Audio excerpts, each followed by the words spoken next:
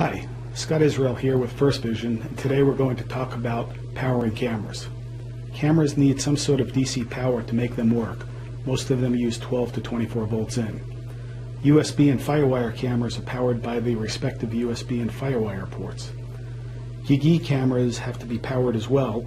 Some have PoE, that's power over Ethernet, and can be powered over the Ethernet cable. Otherwise, they must also need power. Most of the cameras we sell have a connector on the back end for both power and the I/O lines. Here you can see what one of these connectors looks like. This is a Hyros connector. First Vision makes a power supply that plugs into the wall and has a connector on the back end, and then you would just plug these two in like that. However, what happens if you want to use the I/O lines?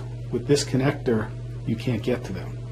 First Vision also makes a cable that has flying leads. Here you see one end plugs into the back of the camera here, and then the rest of the leads are color-coded. We also supply a color code diagram that allows you to know which pin goes to which color. First Vision also makes a power supply that has flying leads, and to use these two you would just couple the proper leads together.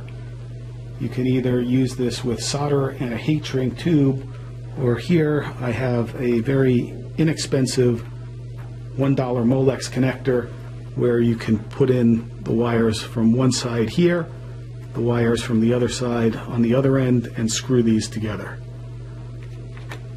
Hopefully this is a quick explanation of how you can power your cameras and also get your I/O.